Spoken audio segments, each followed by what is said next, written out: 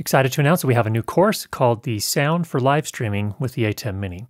So for those of you that are not interested in that, you are dismissed.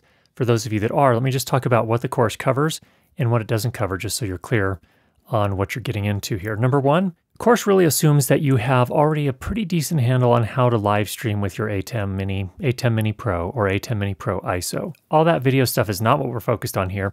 Instead, we're focused on getting the best quality sound along with your live stream, or for the ATEM Mini Pro or the ATEM Mini Pro ISO, you can really kind of supercharge your workflow here if you're doing multi-camera video shoots with a post-processing workflow. So what do we cover in the course? We cover, first of all, the fundamentals of digital sound and sound in general.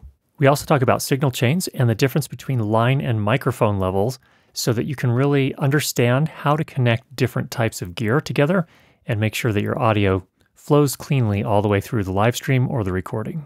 We'll of course talk about configuring the sound settings for the ATEM Mini and also how to use the mixer interface. Of course, no course on sound would be complete without talking about microphones, so we do have a segment there that talks about choosing the best microphone for your particular setup.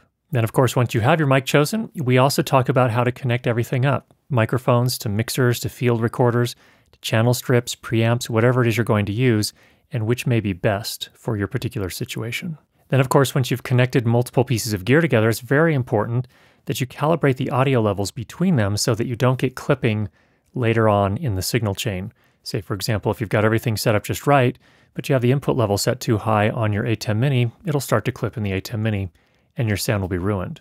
We talk about how to prevent that by calibrating the levels. Also, when you're sending video from multiple cameras or even just from a single camera and the audio directly into the ATEM Mini, you often run into sync issues. So we talk about exactly how to figure out whether you have a sync issue and what you need to do to solve it. One of the richest things about the ATEM Mini series is that it has a great set of processors in it for sound, including equalizers, expanders, gates, compressors, limiters, and we talk about how to use all of these to optimize your sound and really sweeten it up.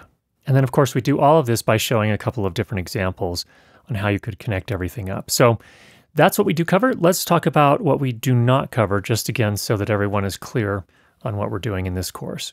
Again, basic setup of cameras, HDMI inputs, switching between cameras, doing keys, upstream, downstream keys, streaming from your ATEM Mini Pro or ATEM Mini Pro ISO directly from the Ethernet port, connecting to the network.